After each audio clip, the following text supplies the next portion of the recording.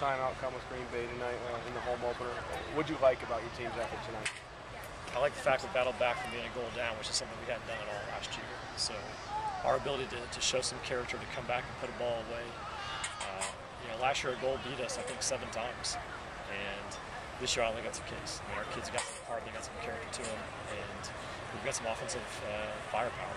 So had some chances, in the first overtime, Callie put a nice shot in, and we created some opportunities. I think we could have maybe tucked another one away, but they got a good team. They got a big physical team, and that was something that I was glad our girls really showed well against that too.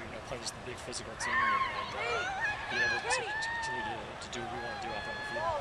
The 22 player for them really seemed to give you trouble, especially early in the match. What did you do to kind of neutralize her as the match went on? And beyond that, talk about the effort in your back four and even the girls that came off the bench. Yeah, Maddie Redford's a freshman, but she plays as well as any senior that we have, and I think she's going to play as well as we play against this year. And I think the other players got a little better about picking people up a little bit tighter. That was the big key in the first half was she was able to lay balls off to center mids and people running through that just weren't very well marked. So we did a better job of kind of picking up people around there, and Maddie just she just didn't let her have an easy chance at laying the ball off without being uncomfortable with what she was doing. Finally, the goal you get, a combination play from Kat and Callie, and Tori gets the last touch on the back post. What did you like about that combination, and what did you like overall from the forwards tonight? I liked our speed and our ability to run down the ball, or run down the field with the ball on the foot. And the fact that we're all getting down the field.